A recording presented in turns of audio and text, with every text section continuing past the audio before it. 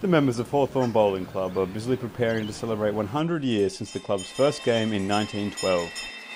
Since then, the Hawthorn Bowls Club has been a regular attraction on the local Adelaide bowling circuit and is still going strong today.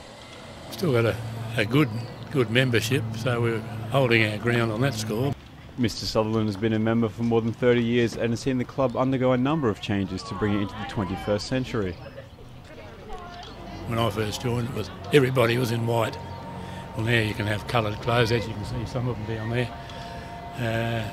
Whatever you can get approved by Bowls SA as to your club colours sort of thing. It was only recently that the men's and women's clubs joined to form a united Hawthorn Bowls community which exists today. It was a Hawthorn Women's Bowling Club and the Men's Bowling Club, all under the one roof, but now see the bowls have gone to open gender, so women play with men now. On Saturdays it's an open competition. This bowling community has stood the test of time and will likely be around for many years to come. Rhody Gleeson, USA News.